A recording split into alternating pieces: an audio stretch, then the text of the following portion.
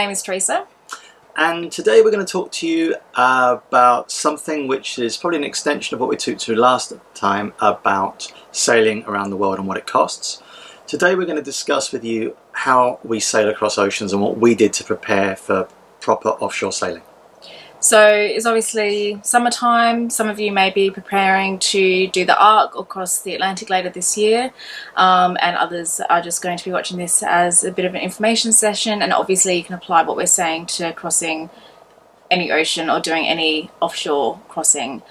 This is based purely on our experiences, so as always, if you have any comments, questions, or you disagree with what we're saying, then just leave those comments in the section below, and we'll keep the discussion going.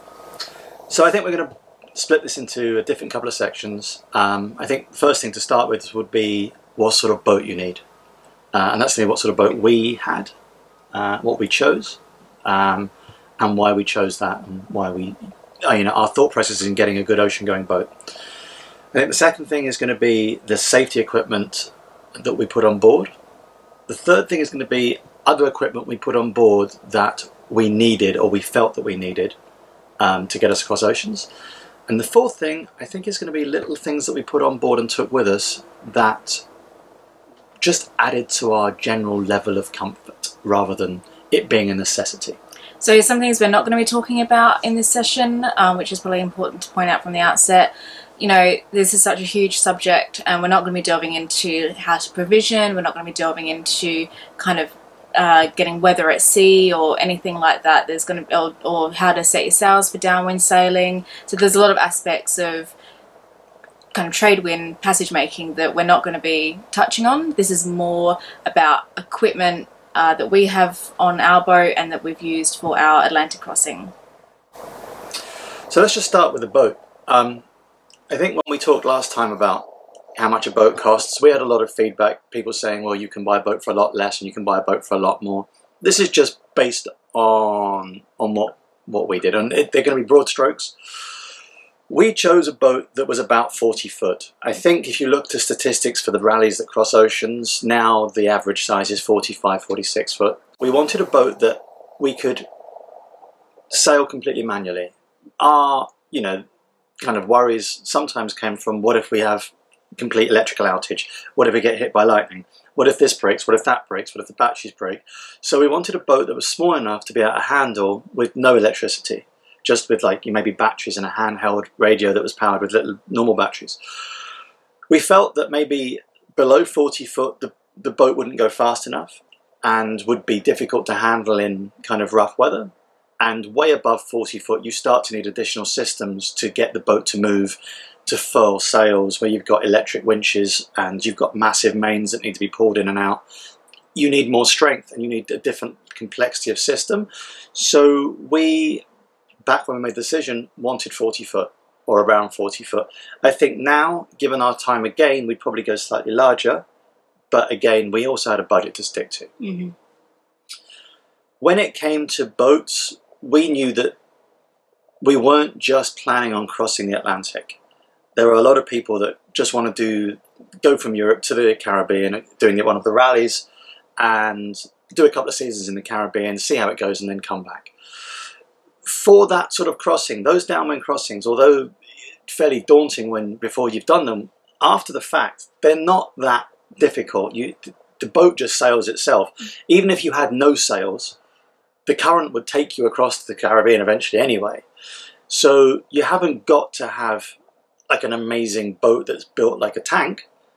There are hundreds and hundreds of production yachts, European and American and South African brands, that go across. So you don't need a kind of super expensive blue water cruiser. You can do it in, what is sometimes rudely termed the average white boat. We wanted something to circumnavigate. We planned on circumnavigating, we still do, and there are times when we are going to be a lot further from kind of like a FedEx office to get spares shipped than we would be comfortable with or we would find in the Caribbean or in Europe. So we wanted a boat that was really, really well built. The big difference between kind of more expensive marques and cheaper marques, or production boats as I would call them, is that production boats are generally built to a price point. They're very price sensitive. And so sometimes they make compromises to the rigidity and the sturdiness of bits of equipment that may need to be upgraded at a later time. So for instance, things like blocks and lines, you know, and standing rigging will need to be, I'd be happy with like slightly sturdier blocks, slightly sturdier fittings, slightly thicker stainless steel, slightly thicker hull, and these things cost more money. Where you go to these kind of big blue watermarks that do cost more, they do tend to have stronger and better built equipment. We used to own like a production yacht. We loved that yacht, and we thought long and hard about taking her across the oceans.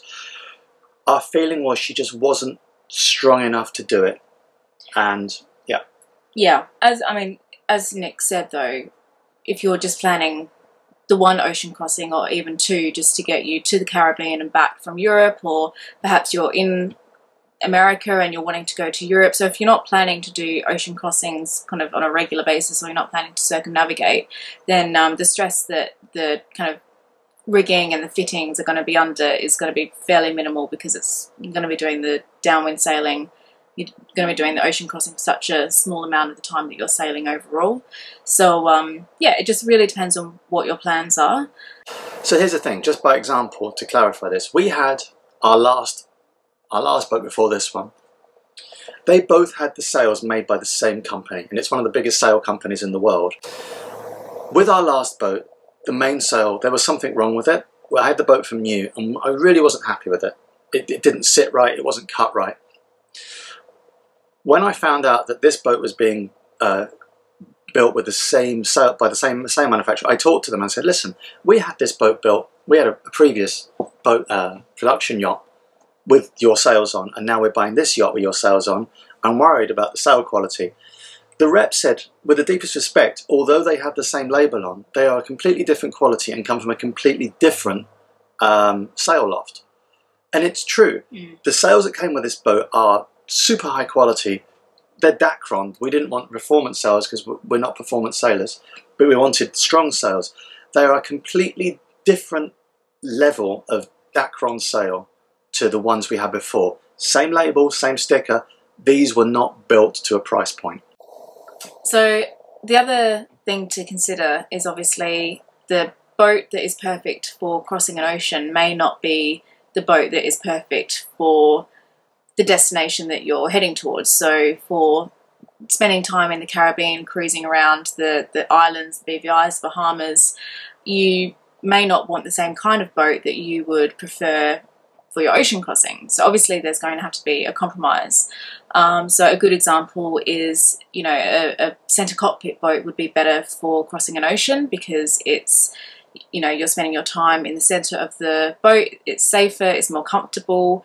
It tends to be that the motion is less kind of marked when you're in the center of the boat, the motion of the boat. So it's generally a more comfortable sail, and a lot of the kind of purpose-built blue water cruisers have center cockpits for that reason. However, in the Caribbean, or we've never sailed in the Mediterranean, but I dare say the Med is exactly the same. You are probably wanting to spend a lot of your time outside in the cockpit, kind of lazing around, jumping off the back or off the side of the boat, swimming. So your cockpit becomes like a living area, and for that reason you would probably want to have a bigger cockpit, perhaps an aft cockpit like what we have. We have a lovely large aft cockpit which isn't particularly ideal for crossing an ocean, but it's great for being in the Caribbean. So that is obviously a decision that is a personal one, and that you would have to make yourself, but that is another consideration to keep in mind. So let's just deal with the big safety items, the big ticket items you will need to cross oceans. For a lot of the rallies there's a very strict list, and they won't actually let you start unless you have these items. So let's just have a look. Firstly, a life raft. You need a life raft for the number of people that will be on this yacht, and it is important to point out here that the biggest life raft is actually not the best. If you, for instance, have 4 people on a yacht and you have a 12-man life raft, and you do have to use it, you will all be thrown around a lot in the life raft. So buy the life raft for the number of people you will have on the boat. The life raft has to be to a certain standard. There are international standards, and the it has to be in date. There's a 3-year service interval and it's got to be in date. Another aspect of safety equipment is, which is again is a requirement, is an EPIRB, which is an emergency positioning beacon. Every yacht should have one. The other thing I feel really strongly about is AIS. AIS is a positioning system which they're very cheap to have, but the transponders where you can actually show your position in the ocean rather than just seeing everyone else's positions, they're more expensive. I think ours was £500 to £600, which is about $800, but they've probably come down in price since then. I would suggest that everyone have an AIS transceiver so you can be seen as well as see. They are invaluable. So that is my take on it, because we have a Garmin unit, and the triangle you get little triangles on your chart plotter showing where other vessels are, but all vessels over 300 tons have to carry a transceiver. But it's really good to know that if you've got a cargo ship that's kind of being a bit erratic in the middle of the night, they can see you. That you're going to bleep up, and even if all the watch on that cargo ship are asleep or playing cards down below deck, alarms will go off, because the systems are programmed to alarm when they come within a certain range of you. So if you're thinking, shall I, shan't I? My answer is yes. It gives us so much peace of mind. Yep. I think that's really important, isn't Yep. it? Peace of mind when we're on passage. Absolutely. So personal safety equipment is also something we're going to touch upon in a minute, but going back to the equipment we keep on the boat, we need a full set of flares. The number of flares you need, emergency flares, is huge. I think we have about 40 or 50 flares that we split between our flare case and some in the grab bag. We also keep permanently a white phosphorus flare taped to the steering pedestal. The white phosphorus flare is to illuminate the night if you're in danger of collision. So we keep it there, so if by any chance, you know, a cargo ship was heading towards us and they were not responding to any sort of signal, as a last ditch way of alerting them, you can just crack this flare. It's super bright white and will light up the area, and if they don't see that, well then, you know, who knows what's going to happen. But so we do keep lots of flares, and they again have a 3 or 4 year shelf life, so you have to make sure that all your flares are in date. So obviously life jackets are essential. So we have the spin lock life jackets. They're pretty comfortable. They're a bit heavy, but they're as comfortable as life jackets can get, I think. And we had a standing rule that whenever anyone was outside, they had their life jacket on and they were also clipped on. And that also included if you're just sitting in the cockpit, we were clipped on.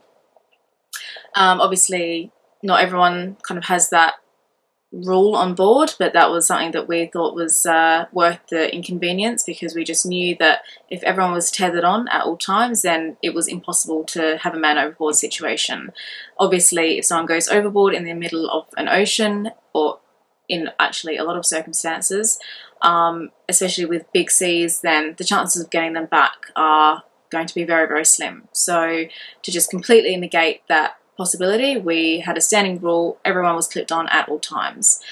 Sometimes this could be a bit inconvenient because, you know, if we had to jump up and get to the helm quickly, then sometimes we were stopped by our tether and we had to take the time to unclip, you know, reclip somewhere closer to the helm. So it wasn't always convenient, but as far as we were concerned, it was a safety first situation. And also at night, and this goes for whenever Nick and I are sailing double-handed, whoever's on watch is clipped on absolutely at all times, no exceptions. If something happens and they need to go forward or they need to unclip for whatever reason, then they wake up the other person on board or the person who was on watch before them. Another thing that we do, and we have almost, it's a backup, is that we have within our life jackets AIS transponders. Now these are little things about the size of a packet of cigarettes that actually are fit inside the life jacket. So if you do go overboard, they're either water activated or you can pull a switch and it comes up, the position of the man overboard or woman overboard comes up on your chart plotter. Because if someone were to go overboard for whatever reason, and there are scenarios that could occur, the best way of getting that person or saving that person is for them to be picked up by another yacht, more than likely the yacht they've come off.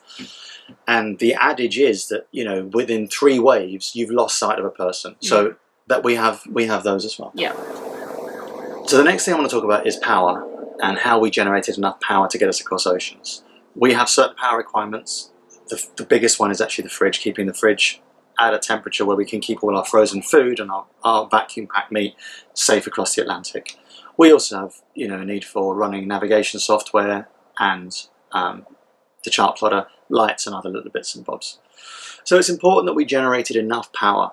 Now, we don't have a genset on board. A lot of boats do, and you can use a genset. However, here's the thing. You can only carry a certain amount of diesel, and most boats won't have enough diesel to get you across the ocean.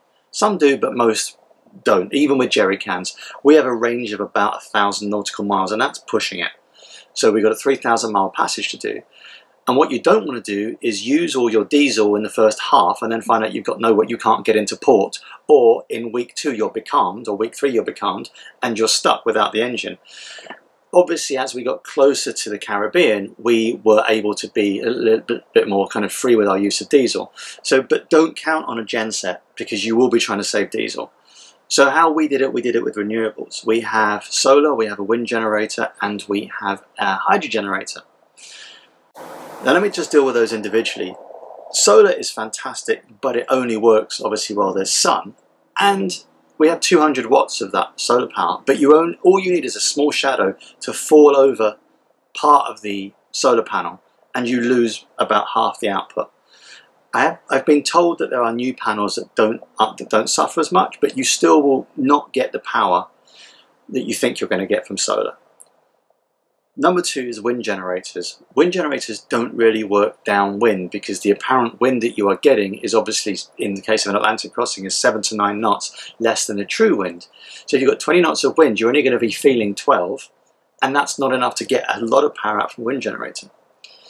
So the third thing is a hydro generator. Now, we love our hydro generator, and we bought a Watt & See one, hugely expensive piece of kit. Worth it in the long term? I don't know, but it does generate enough power to get the boat to create, well, it generates enough electricity to keep the boat running. So it generates 10 to 12 amps at 7 knots, and that does everything for us. In addition to that, we were running the engine about an hour a day to just to make hot water and run the water maker.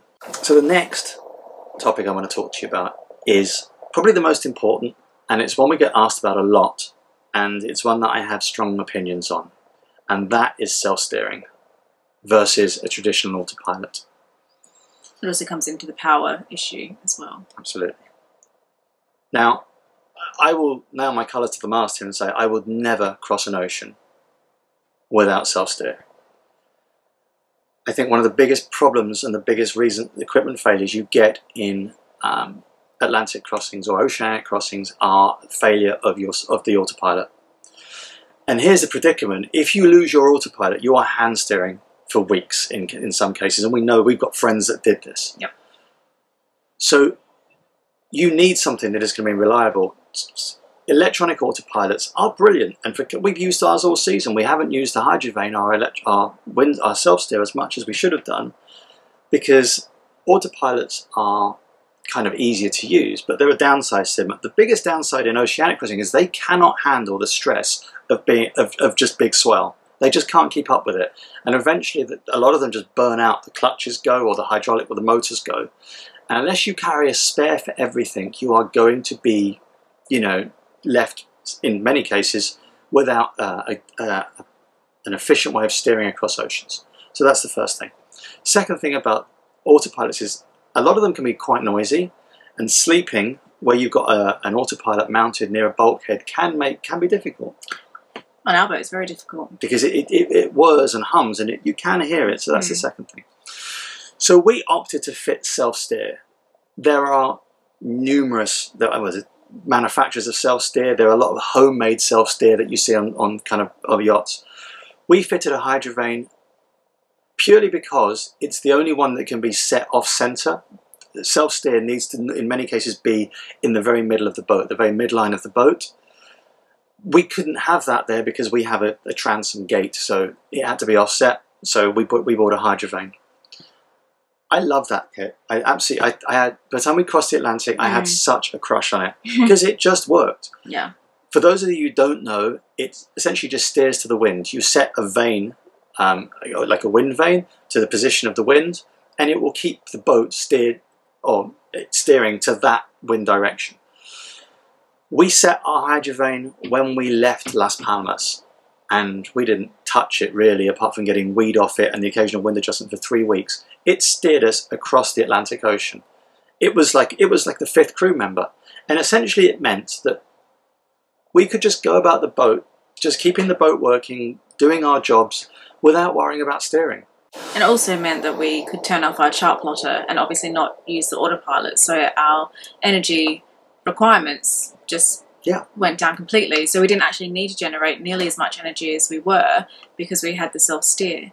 So yeah, and here's the thing, for those of you thinking, well, I'm not going to buy self-steer, or I can't afford self-steer, or it's just too, I haven't got the money in the pot, that's fair enough, I understand that. However, I would suggest seriously that you carry a spare autopilot motor, a spare computer. These things break, and they are, if they do break, they can make your life a misery. So the next topic I want to talk to you about is our sail plans and the sails we use to cross oceans. We tend to prefer white sails, just our main and our jib, goose winged out with spinnaker poles. It makes it easy to control at night. We're happy leaving them up at night, and if the wind gets up at night, we can easily reef both the foresail and the main from the deck. And all our sailing is not about speed, it's about comfort. That's just how we work, comfort and safety, not in that order. So we also have a parasailer, a big downwind spinnaker, which we love, really good for light winds, and we have a Code Zero also, which is dedicated for light winds. The problem with the parasailer is that it's quite fiddly, and we did chaff through a halyard mid-Atlantic. For this reason, we were kind of uncomfortable flying it at night, especially seeing as we had 3 or 4 nights mid-Atlantic where the wind really picked up at 2 AM and we were on deck reefing our white sails. So unless the wind is guaranteed to be really light, we tend to take it down at dusk. Yeah. One thing we have learnt though is to run 2 halyards on our parasailer. So we have a main halyard and we have a second halyard attached, so that if we do get one that's chaffed through, the second one will take the load while we get it down, because retrieving lowering a parasailer onto a deck while it's still attached to a redundant halyard is far easier than pulling it in from the sea and then having to putting it back together and pushing it back into its snuffer. We're talking from experience. We definitely are. So that's that.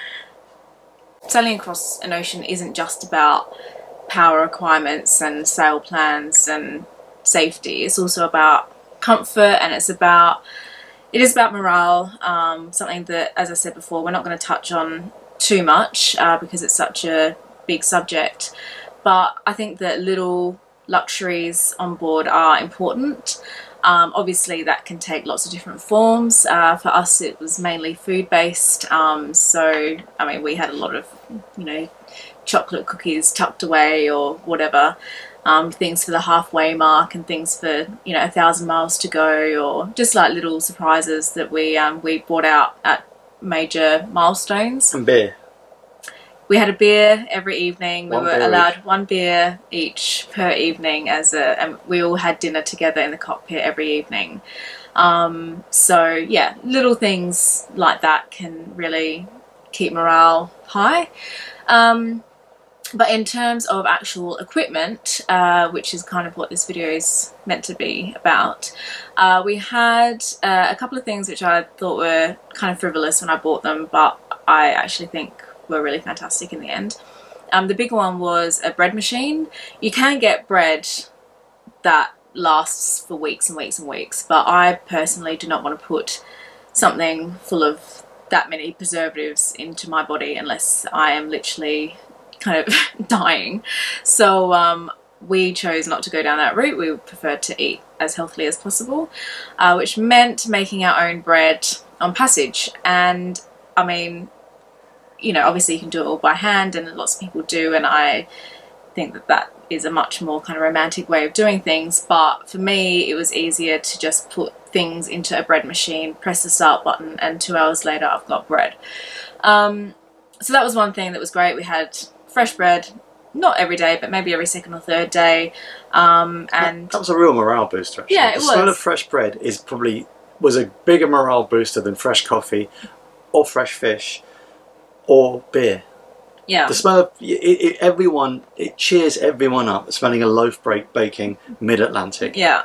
So that was good. And you can also make cakes, and I made one cake which turned out to be a bit of a disaster, but you know, more accomplished bakers than me can make banana bread for all your kind of overripe bananas and that kind of thing. So one final topic that I'm only going to just touch on briefly is our communications at sea and what we use to communicate with land and with other boats. We're going to do something kind of far more in depth because it is a complicated subject, and there are a lot of discussions about is it worth it? Are certain things worth the investment? Is an SSB worth the investment? Is a satellite phone worth the investment? It depends on what your sailing is going to do and where your sailing is going to take you. We have quite a few different ways of communicating with the outside world. We have an SSB radio, we have a sat phone which is connected to a modem, and we also have like a GPS. It's called a yellow brick, which is a GPS tracker, allows you to send and receive certain messages. And those three things take us across the oceans. They all have various merits, various downsides, various upsides, and we'll touch on that in a separate video. Mm-hmm. Hi everyone, I really hope that you enjoyed this and found it really informative. Be sure to comment down below so that we can keep the discussion going. Over the next few weeks we're going to be bringing out even more informative episodes like this, so if you don't want to miss out, then just subscribe right here and join us over on Facebook here. Thanks again for watching. Oh. There's a cat. Alright. Start again. Woo.